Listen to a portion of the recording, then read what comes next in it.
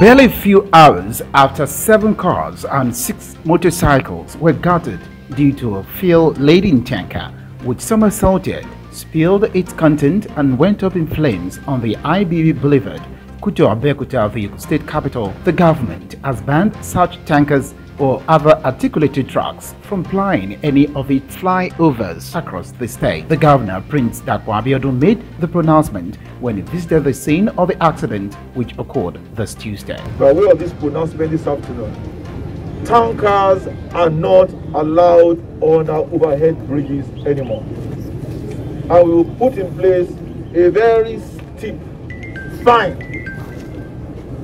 for any tanker driver that is caught on any of these bridges. While sympathizing with the families of those involved, the governor said 3 fatalities were recorded while 6 others who sustained varying degrees of injuries were receiving treatment at the State Hospital Ijayi and the Federal Medical Center Idiaba. The governor also hinted that burn specialists have been invited and are currently attending to the victims and will be transferred if necessary. The burn specialists have since arrived at Abiodun.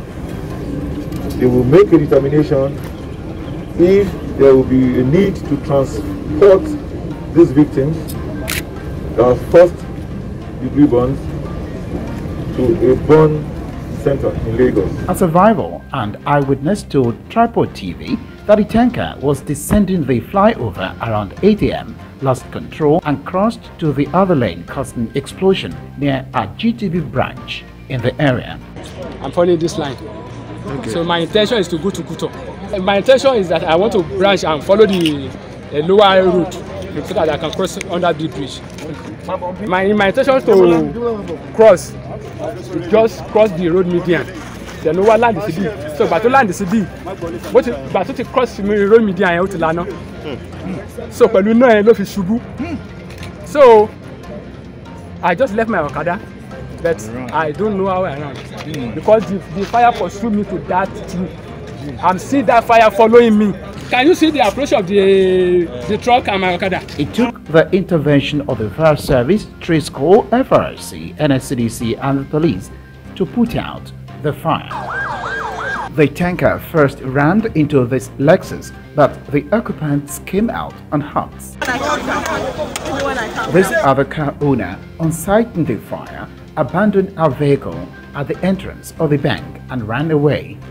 The woman who took advantage of the governor's timely visit pleaded for support and assistance of the state government.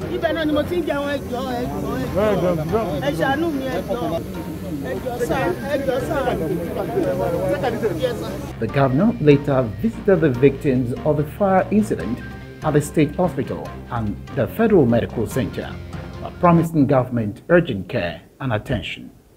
Dari Abiodun reporting for Tripod TV.